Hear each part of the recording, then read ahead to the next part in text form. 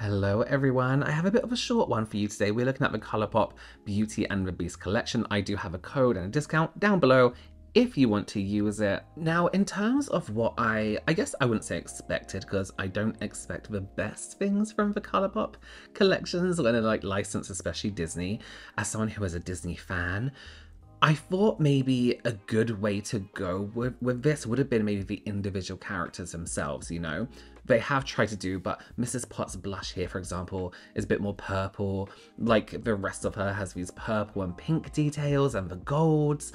Or even like the iconic Plumette, who is so underrated in Beauty and the Beast. Lashes, she has this lipstick on, she looks incredible. It's a kind of collection that maybe wasn't based on Belle, which, not based on her, or not based on just one scene from the cartoon, you know what I mean? But the whole encompassing movie. I think they kind of just focus on the princess and the prince. But Beauty and the Beast, like the whole every character makes that movie, you know what I mean? They could have gone in and done just a Be Our Guest collection. Beauty and the Beast, Be Our Guest, you know what I mean? And had all these amazing colours from that one scene, you know? And even the highlighter, it could have been champagne, it could have been something, but instead we kind of got this palette that is suggestive of Beauty and the Beast.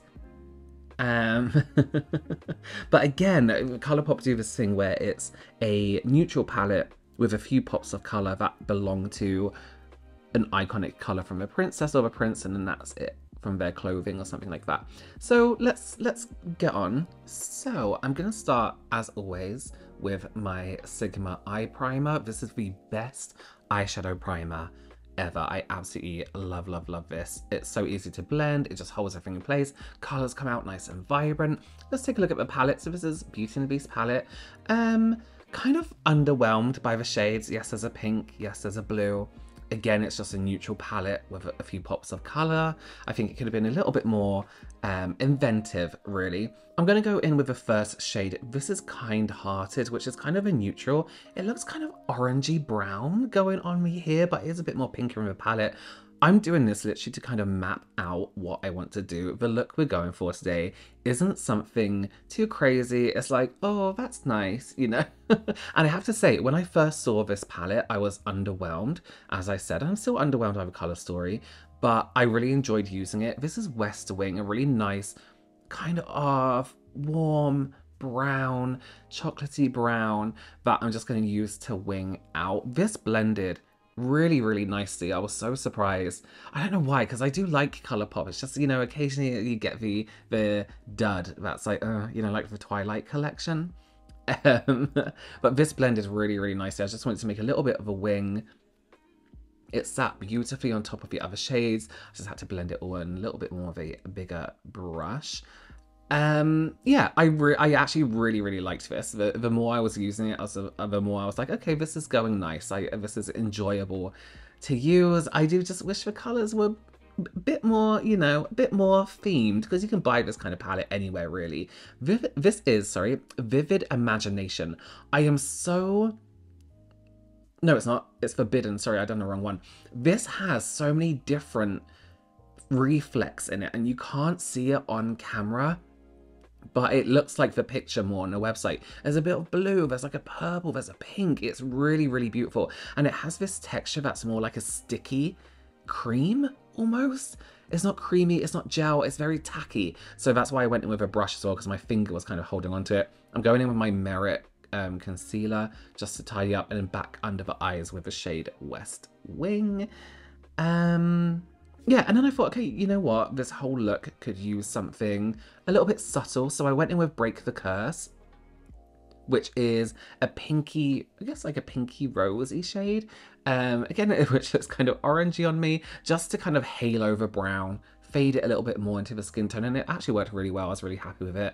I used an Elisa Eldridge pencil to blend onto the waterline. I was happy with the eyes. I was like, this is a nice time. This is the Romand Bare Water Cushion. I'm using more for my foundation, if you're interested. Really nice foundation. A little bit too light for me, like most cushion foundations, but you can always fix it with a bronzer. I just love the way it sits on my skin, especially being oily. So before I do bronzer, there were these two blushes as well. There's Mrs. Potts.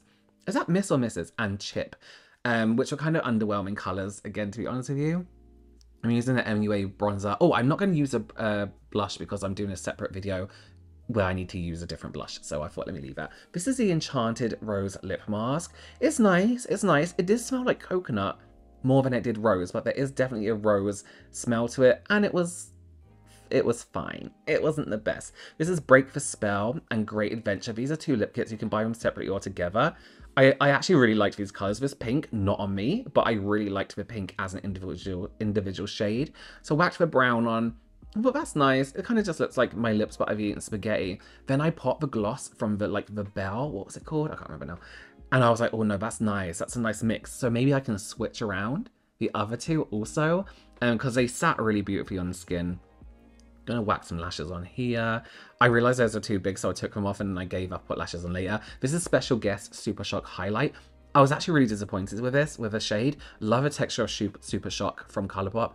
I think it's beautiful. It just wasn't that strong. I did try to use it with my fingers as well, and it still wasn't that beam of light you usually get from Super Shock and the Super Shock formula.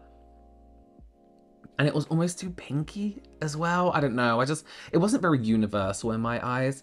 But, oh, I put some more lashes on. This is a whole look. Let me know what you think. I did enjoy using this collection.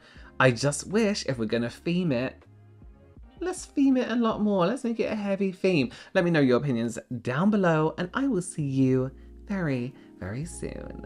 Bye.